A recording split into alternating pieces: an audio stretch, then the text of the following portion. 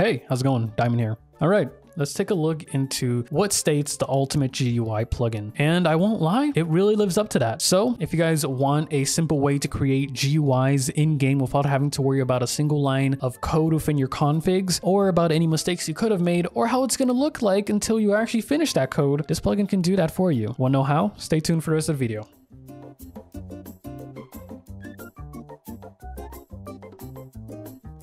Sorry if my voice feels a little bit off.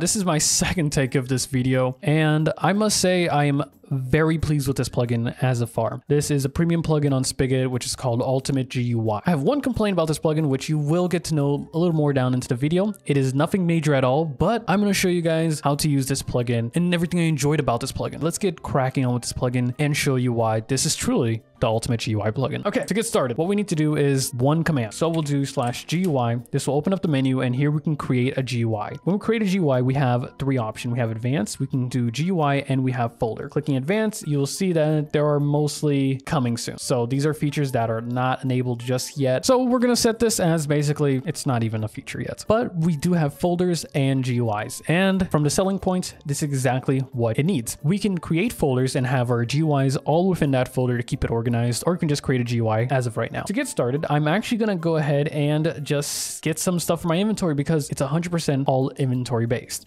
So I'm gonna get some glass. I'm going to get some cyan glass as well. And with all of them grabbed, we can actually start creating our GUI. So I'm just gonna click GUI, really nice feature. You can select how many rows you want just by clicking the numbers right below. So we can do 1, 2, 3, 4, 5, and 6, because that's exactly what we're counting here. So each row, so 1, 2, 3, 4, and 5. So this one will be a 5 row. I have exactly 1, 2, 3 items. So I'm just gonna do 5 for the sake of this tutorial. Once I click it, turns green. And now we can set the name of the GUI. So I will set this one up as, you know it, TED. And it supports color codes, which is really nice. So when we hover over this, you can see TED. We can set what type it is as well if we want to. So we can create this really custom GUI at the end of the day. So we can set it as enchanting, a dispenser, brewing, or any of these custom GUIs. It is freaking amazing that this is even a feature. Why have I not seen it any sooner? I'm pretty sure Deluxe menus can do this. I am yet to test this out, but when it comes to creating it all within a GUI, this is so far the only plugin I've seen do it. But hey, before we do continue this video, if you guys want to check out Revivenode, by using the promo code Diamond in all caps, you can get 15% off your very first purchase today. You can start your very own Minecraft server and add this plugin right into it. It's as simple as that. So you can either create a community or just play with friends. It's really up to you. So just make sure you don't miss out because there are always sales happening within Revive. But let's go back into only using rows. We can even set a command for this. So I will do TED to open up the GUI, and then we can click create GUI. So here we go. This is our GUI right here. If we right click it again, we can manage it. We can set the name here. We can set the command. We can manage the display. So manage the GUI. We can preview it, and we can delete it. If we really want to manage it, we can just click, we just left click it. Simple as that. And in here, I'm going to go ahead and just decorate it a little bit by just putting some placeholder blocks just in the corners, because we're not going to interact with these. These are primarily going to be cosmetic based. So we can do that. And just like that, we have some cosmetic without having to code in with about 50 lines of every single cosmetic item. Now, what we can do is just plop in the items that we want. So we have the diamond, we have the golden apple, and I will put this carrot, and you'll see what we're gonna do with every single one of them. Now, when you have them in here, you might say like, okay, now what? We just have a bunch of items in the GUI. As soon as you right click them, you can see we can really customize what they do. First, we have set flags. We have set display, set the name, lore, enchantments, clicks. This is coming soon. I don't know what coming soon is, so that kind of puts me on edge. But we have animations, and then we can delete it or go back.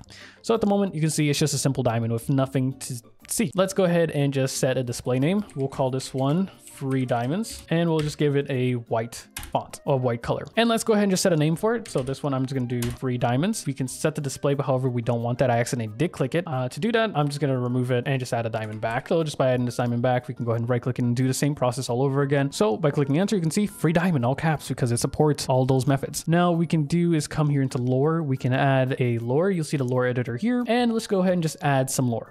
We can do 7 because I want it to be gray. Hey kid, want some free? This is going to be way too long, so I'm going to stop it here. I'm going to click enter, and we can hover over here and say, hey kid, want some free? And we can add another line to finish it off. Diamonds, question mark. And as you can see, I didn't like that because it's white. I messed up. So what I'm going to do is I can select which line I want. So I currently, as you can see, the green, I am on the second line, but I can select the top one. And now I can manage that top one. But I need to go back down to the second one and just remove that line, add a new line, and just replace it with the text I want. Hey kid, want some free diamonds? Simple as that. So if I hover over the item, this is exactly what it's going to look like and say. Now we can go ahead and just click add, but now we can go back. And as you can see here, we keep all the information saved. We can set enchantments if we want to. So we go to the next page, I don't know, infinity, go back. Let's go ahead and set flags, hide enchantments. So if we didn't click this, you can see that it will say infinity, but if we click this, it will still keep the glare effect, but we will not see any of the enchantments, which is super nice. We can hide attributes. So if this had any custom attributes, we can hide it as well. However, it doesn't. We can make it unbreakable. Well, we can hide the unbreakable tag. We can hide destroys. We can hide placed on. All those features we can just simply hide. But now we can get into the clicks. So the set clicks, we're gonna come here and then we're going to set the type. So this is going to be a left click. I can just click that, click confirm. Then I can set the requirement. I don't want any requirements, but for the sake of permissions, I'm going to. So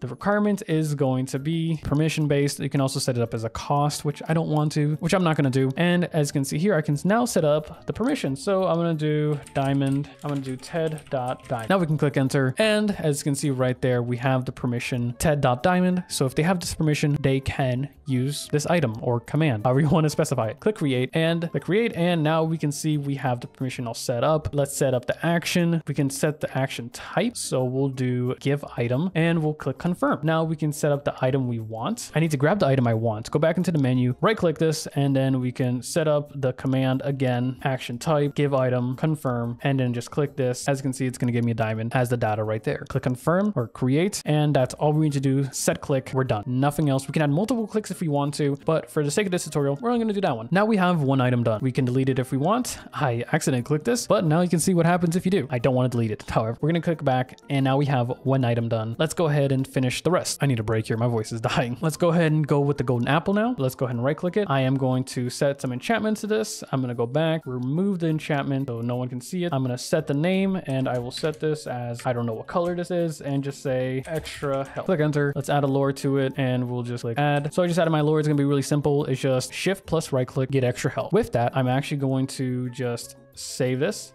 and we can set up the command for it. So set clicks, we're going to add a click, and here we're going to set the type, which is going to be shift left. We need shift right, but I believe I did do left click. So just confirm. I'm going to set that up. And now we are not going to add any permissions. We can just click set click, which I forgot to set the action. So now we're going to do set the action. Let's do the action type. And here we're going to do run command, click confirm. And then we're going to set the command. For that, we'll do heal. And we are done with that. Now we can do is click create and set click. Simple as that. And we can go back. However, it was shift right. I'm actually going to go back in there and fix that, but it's super easy. I just need to go in here, click this, click type, and I need to click shift right. So I can easily fix it without having to do any hard modifications to it. Now let's go back into the UI. Now we're going to work with this item. I'm going to go ahead and right click it. And here I can do is set an animations type for it. So set animations, we're going to go to frame one. I'm not going to worry about the name. You can customize each individual name for the item. I'm not going to do that for the sake of tutorial purposes and how long this video is going to do. So I'm just going to set the name as test one. And as you can see here, caret test one. So it's going to be test one for the first frame. And then I can click set frame. I can go to the next one. I can do the same thing and I can do test two. And now it's set as test two. Set that frame, add another frame, and then we can do test three. Now we can set that frame. So currently, as you can see right there, it's changing. It's doing test. Well, it's going to do caret, test one, test two, test three, and it's going to go for that looping cycle. Now, what I'm going to do is actually go into the first one. I'm going to click that again. And here, what I'm going to do is change it to a random item. So I'm going to right click material. So what I'm going to do is I'm going to click the frame one. And here, as you can see, it's a head. That's because I just set it as the custom data value. I can actually go into a link, which is provided on the page. I'm just going to set that as a mushroom head. I can just set its Minecraft URL the value, and now it will switch from that into the mushroom head. So as you can see here, it's switching test one, test two, three, caret, mushroom, test one, and that's simple as that. But there we go. Now we are done. I'm going to go ahead and click back, and I'm not going to run any fancy commands. I'm just showing off that it is possible to set animations easily with this. I'm done here. I don't need to do anything else. What we're going to do now is /GUI reload, and what that is doing is enabling the command that we just created for that GUI. So by just running /test TED, a menu will pop up. I'm actually gonna go ahead and just clear my inventory and just open it up again. Now, as you can see here, we have everything. We have the rotation items that do absolutely nothing but clear the cosmetics and animations. We have the cosmetics itself that do absolutely nothing as well. And then we have the 2 items. I'm gonna go in survival here so we can see I have way too many hearts for some reason, but we can do TED. We can shift plus right click this. And as you can see, I have been healed. If I click it, middle click it, anything like that, it will not work.